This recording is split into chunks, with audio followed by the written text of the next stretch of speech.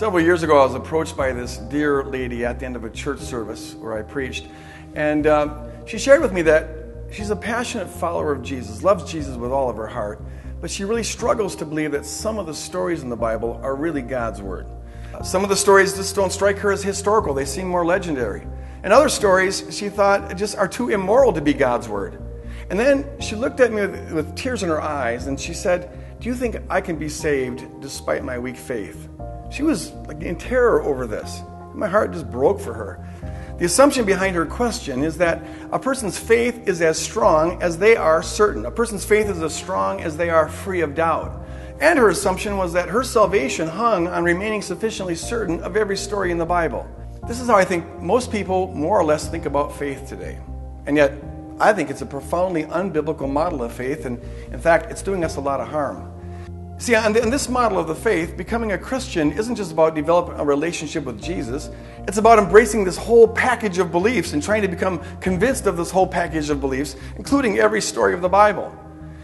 With this model of faith, the church becomes a gathering of people who are trying to suppress their doubts to convince themselves that all their beliefs are true.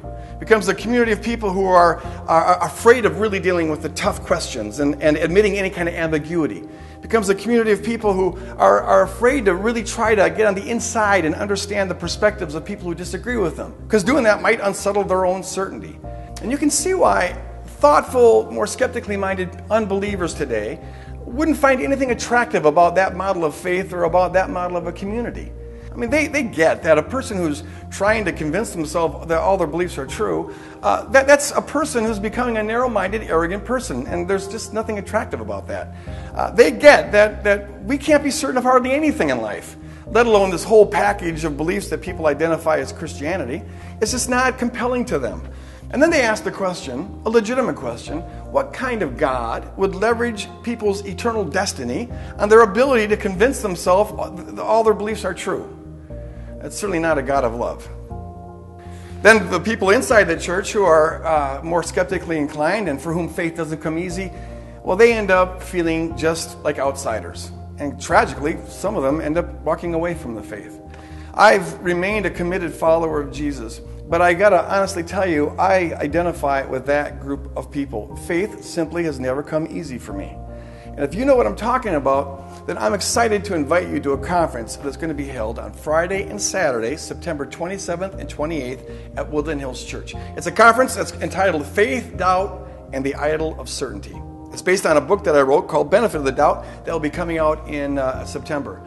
In this conference, among other things, you'll have the opportunity to really probe into, explore deeply the nature of faith, the nature of doubt. You'll be giving a way of framing doubt that allows us to see that it's not necessarily the enemy of faith, but it actually can be a friend of faith. It can benefit faith. You'll see that this widespread model today, that faith is about striving for certainty, is not only not biblical, it is idolatrous. It makes an idol out of certainty, and it messes with people's head and causes far more harm in the body of Christ than most people realize. And in its place, we'll offer a biblical model of faith that allows us to be grounded, intellectually grounded, without needing to be closed-minded. A model of faith that motivates us to be passionate followers of Jesus without needing to be certain about anything. It's really going to rock. I hope you can be there. Now, even if you can't make the whole conference, I want to invite you to a party that we're throwing the first night after the first session. It starts at 8 o'clock. It's free. It's child-friendly. It will be featuring Not Dead Yet, that famous rock band that I drum for. And no, we're not famous, but we do have a good time. So feel free to come to that. Join us, even if you can't attend the whole conference. But I hope you can attend the conference. It's going to be liberating. It'll be eye-opening. It'll be challenging, motivating, invigorating. I think you're really going to love it. We're going to have a lot of fun. Hope to see you there. God bless.